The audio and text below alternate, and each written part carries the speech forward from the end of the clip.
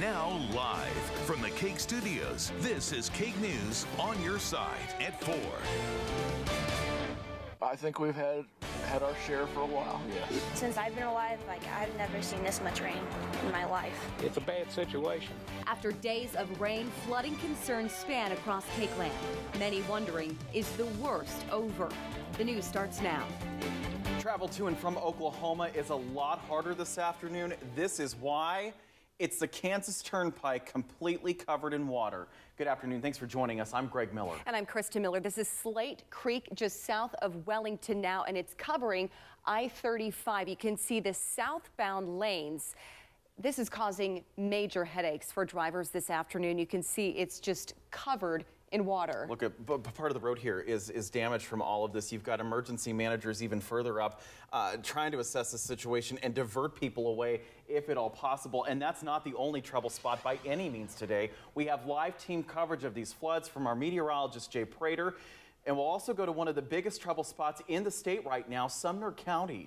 But we start with KAKE's Taylor Adams. She joins us live from the Turnpike just south of Wellington. Taylor? Well, right now we're at the interchange at 160 and I-35. You can see behind me traffic is backing up as crews are here trying to get cars off of I-35. Traffic is moving very slowly throughout the area. The Kansas Turnpike Authority says I-35 is closed from South Haven to Wellington in both directions. You can't actually see any of that flooding causing the closures. That's because KDOT has I-35 closed about 4 miles from where any flooding is. The Kansas Turnpike Authority says again, I-35 closed from Wellington to South Haven. Now here's aerial video from earlier this afternoon. You can see the highway is unpassable and completely covered in water. Crews are on scene trying to remove that excess water, but we are expecting more rain and the situation could worsen. If you're traveling and need a detour, Highway 81 is now back open. Highway 77 is also being used as an alternate route, but parts of this highway are now closed. KDOT says those areas are north of Walnut River to K-15. You're looking at video now sent to KAKE TV just south of Winfield. As you enter town, you can see the line of vehicles trying to get through because of the detour. Highway 77 through Ark City is also majorly backed up. Police in Ark City are asking travelers to avoid the bypass on the north and south ends of town. Police say they don't have plans to close it at this time. Again, Highway I-35 is closed from South Haven to Wellington in both directions. Now, if you plan on using either one of those detours, Highway 77 or Highway 81, just expect major delays. Live south of Wellington, Taylor Adams, KAKE News on your side. Taylor, thank you. That flooding caused traffic backups at the Wellington exit along the Turnpike this morning. These pictures you're seeing now shared with us through the KAKE First Alert weather app. So if that's what it was like trying to get into town, you can imagine what it's actually like in Wellington. Sumner County has already declared a state of disaster as it deals with the flooding from last night and now today. KAKE's Pilar Pedraza continues our team coverage. Pilar? One of the bigger problems actually was Highway 81. It spent most of the day closed here right beside us because the Slate Creek, which is where I'm standing right now, was up and over. This actually shouldn't be any water, but it's up to my waist. This is the intersection of 2 roads right here, and the water is so high that I can't take another step back toward that sign, which is where I was originally going to do my live shot from. This is the same creek that's been causing all the problems throughout the city of Wellington today. We've had it happen before, but it's never gotten this bad. Not since we've been down here. Karen Clark's Wellington neighborhood is underwater. The homes just barely staying dry inside as nearby Slate Creek rose and fell throughout the night. It was busy. We kept watching the water rising just to make sure it's not going to come in the house. Others weren't as lucky. Across Sumner County, those same floodwaters filled basements, tore apart fencing, even tossed an air conditioner around. The county says the biggest problem has been getting around to all of the places with flood damage due to so many flooded out roads and highways. Union Pacific even had to repair railroad tracks along the creek. Clark says she's seen floods come and go, and while this one is worse than the others, she doesn't plan to let a little water chase her out of her home. Yeah, we've been here all this time, so we just stay down here and just kind of watch. There's nowhere to go. I mean, all over town's pretty flooded.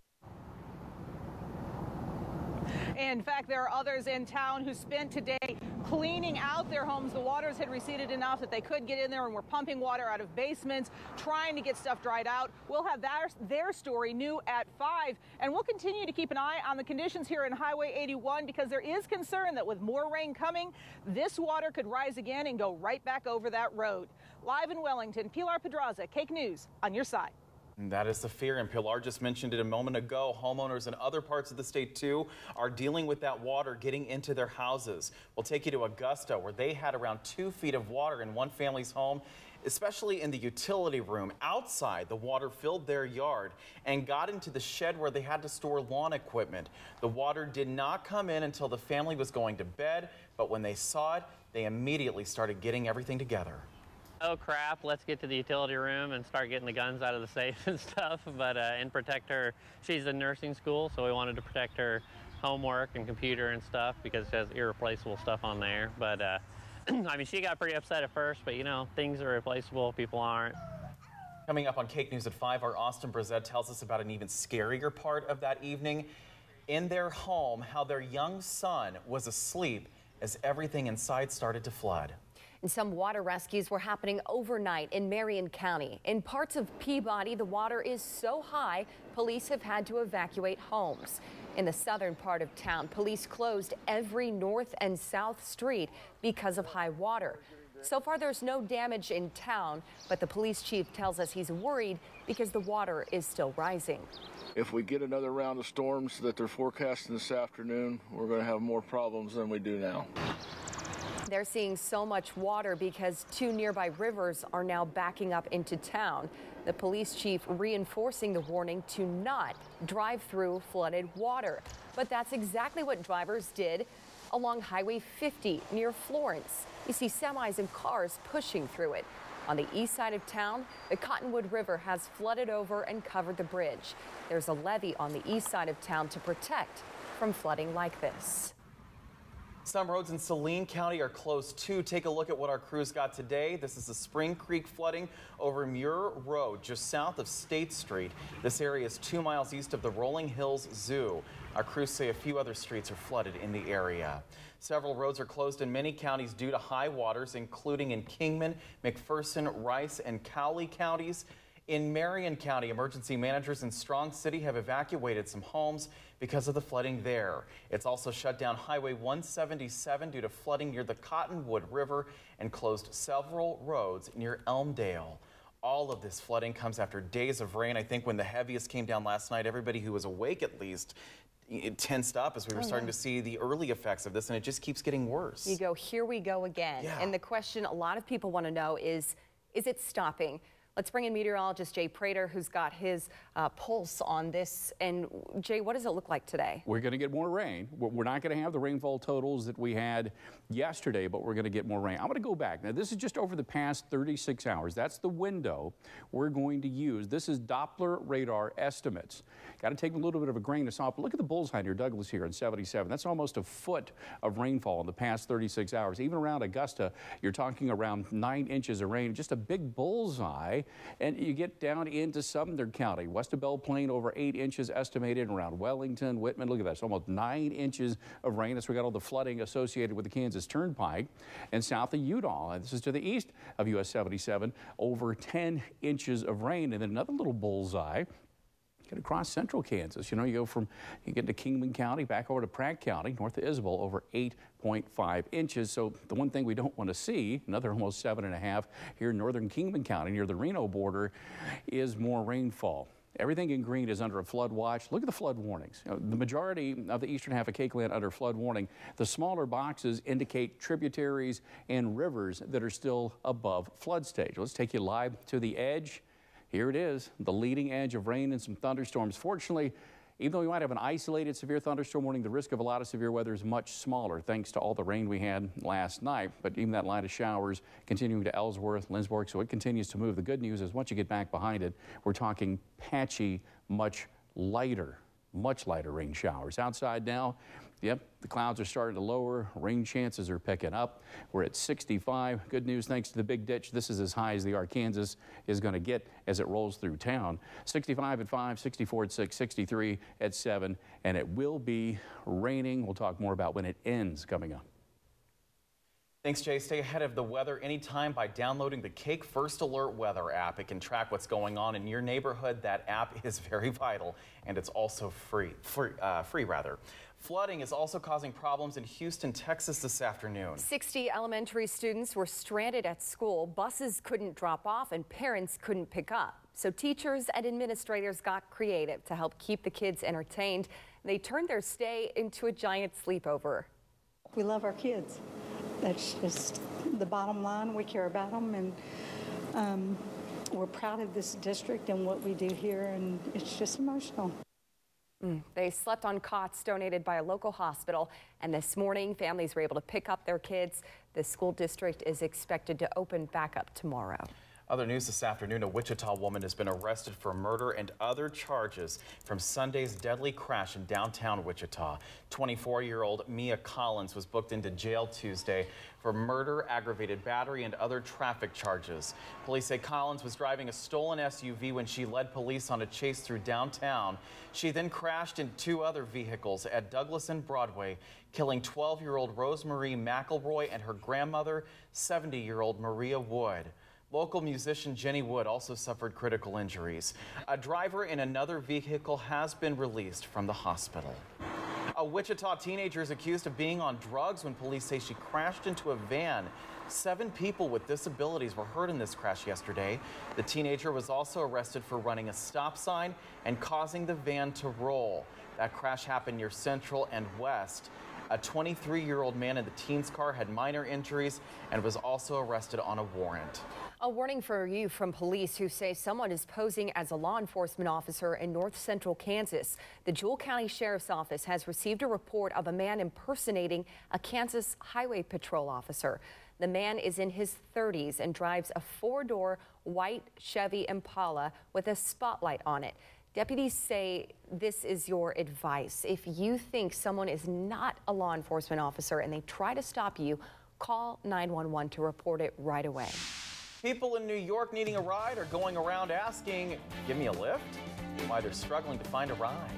Plus, the Duke and Duchess of Sussex debuted their brand new bundle of joy. We'll meet him coming up. And next, a long-standing tradition in Wichita happens again this weekend. Why they're closing the book, though, after 60 years. This is KAKE News at 4 with Krista Miller, Greg Miller, and meteorologist Jay Prater with your KAKE First Alert forecast. KAKE News on your side. Okay, let's go ahead and start with the edge, and unfortunately we have more rain rolling over where we have the flooding in progress. If there's some good news, we really flipped the atmosphere yesterday with all that rainfall and all the storms, so the risk of a severe thunderstorm isn't 0, but it's smaller than what we were anticipating yesterday, and the tornado threat is incredibly low. The leading edge of the showers are starting to get some light rain in the city, but the heavier rain, you can kind of see it starting to roll on in with the thunderstorms back behind there in southern Kingman County, maybe a little small hail too.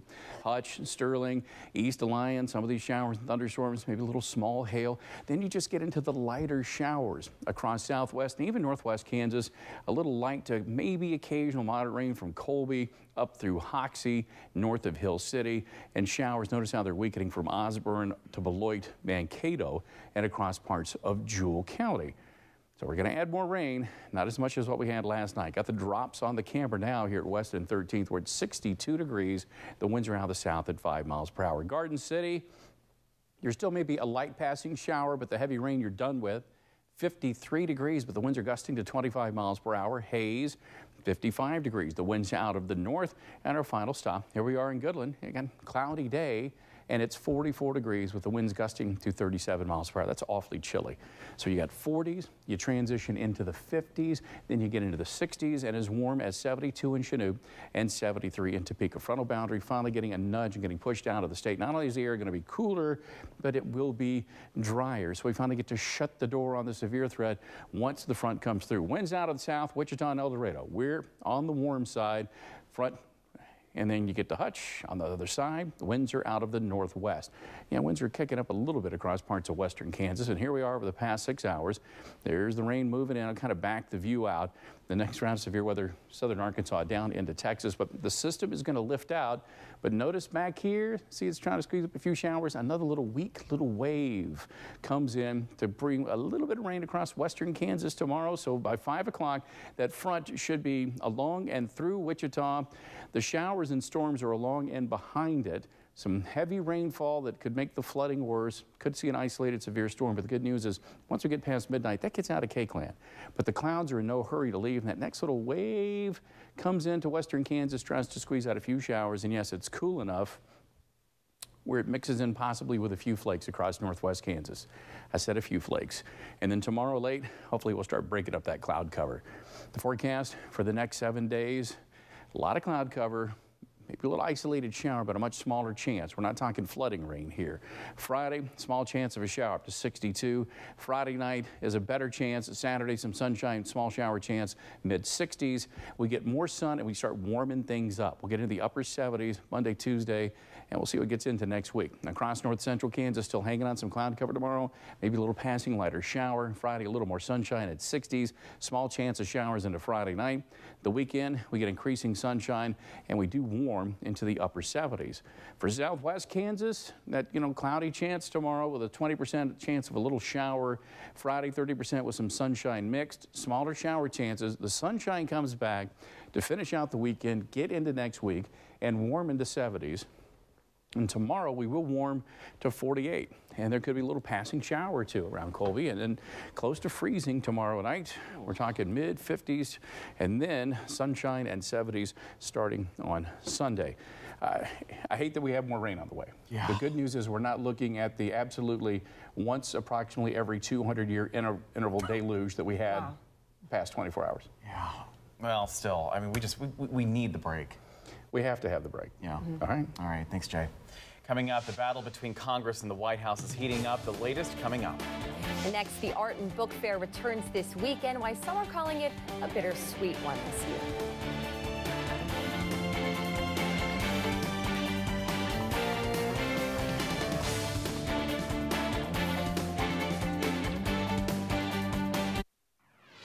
It's a bittersweet weekend for the Friends of the Art Museum. The 60th anniversary of the Art and Book Fair is this weekend. But it's also the last one, and here to explain is Jill Miller with the organization. Jill, thanks for your time.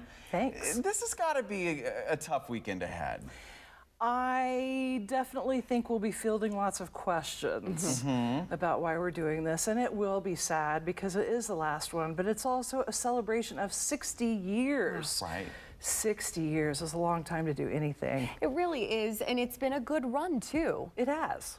So we were talking during the break, you can't say what's coming next, but it's not as though you guys are stopping projects or big events altogether. No. So what can we expect as we look at the last one coming up? Well, we have a lot of great entertainment coming up. We have Randy Rathbun and the Ukulele Society and Tribe Atomic Belly Dance and all kinds of fun things like that as far as entertainment goes. We have lots and lots of gently used books that we sell. We get a lot of people that donate art books and beautiful books like that because we're at the Art Museum. So we have a little special sections and collectibles and that kind of thing too. So we're doing that. We have 47 artists from 14 states around the United States coming to show their work. They're going to be on the grounds. And then we have food trucks and the Big Lemon and we have Linneber and Miller is one of my favorite things that we do at the Art and Book Fair, and they set up an art photography booth and they dress people in whatever costume of whatever period they're doing and take a photo that you get when you finish your session with them. And because we have the Georgia O'Keeffe exhibit up right now, it's all going to be florals, and I've been looking at the stuff they've been working on for the costuming. It's absolutely amazing. Wow, so it's a lot of fun. There's so much that goes into this. I mean, and it's got to just be a labor of love for you guys. It is. There are about 40 people on the board, and this is all volunteer. Wow. We're looking at the pictures from the past. 60 years brings back a lot of memories. What's your favorite? My favorite year? Memory? My favorite memory? You know, my favorite thing is watching all the mothers come with their children. It's become such a traditional Mother's Day event that that's the fun part to me, to see all the moms and their kids come. And a lot of kids will pick out gifts in the art fair for their mothers, so that's always really fun. That is it's such a neat event. I know we're just excited for the weekend and hopefully to get out and about and kind of celebrate some hopefully better weather. Run through the hours for us, if you would, this weekend. Saturday, it's from 10 until 5, and Sunday from 11 until 5. Okay. All right, sounds good. Well, best of luck this weekend, all right? Thank you so much for your time, Jill. Good to see you. Thank you. Coming up, Mother's Day is just a few days away, and Kraft wants to make sure you have no excuses to take mom out for a dinner or brunch. How they plan to help. Plus, we're getting a first look today at the newest Royal Edition. We meet baby Sussex next. Well, the world gets its first glimpse at the newest British royal. And they did it in style. Proud parents Prince Harry and Duchess Meghan introduced their firstborn son to the public. Interesting to note here, a lot of people have been talking about how Prince Harry was the one to hold his son when they introduced him to the public. His name is Archie Harrison Mountbatten Windsor. And the big announcement came on Instagram with this family photo of the moment Meghan and Harry introduced him to the Queen and Prince Philip, with Meghan's mom Doria watching. Royal watchers are already saying Archie looks just like his mom. Magic. It's pretty amazing, and I mean, I have the two best guys in the world. Archie is Queen Elizabeth's 8th great-grandchild. He will not have a title and will not be His Royal Highness. So a lot of interesting things to note from that announcement. I know everybody always kind of digs through it and speculates on what does this mean? What does that mean? He has some glowing parents, though. Yes, he does. They're so happy. It's Very such a proud. beautiful family picture already. All right, you were talking about some just incredible amounts of rainfall in the last couple of days. Yeah, you know, we started the show after all the flooding. We were talking about the past 36 hours and how intense that was. Well, now let's go back to Sunday. And we're going to talk about some of the radar estimates. This is since Sunday, and you'll just notice how central Kansas into south central Kansas, some just incredible rain totals. So let's go back into south central Kansas. Near Oxford, just to the west, I mean, that's, 14, 15 inches of rain. Again, these are radar estimates here, but even around Douglas and US 77, 14 inches of rainfall. That's a big swath. And then you get into central Kansas. Part of this was a storm that just stayed and didn't move on Monday. This is the one that Tony Loback was able to get that tornado on. But look at that, over a foot of rainfall. More KAKE News at 4 coming up.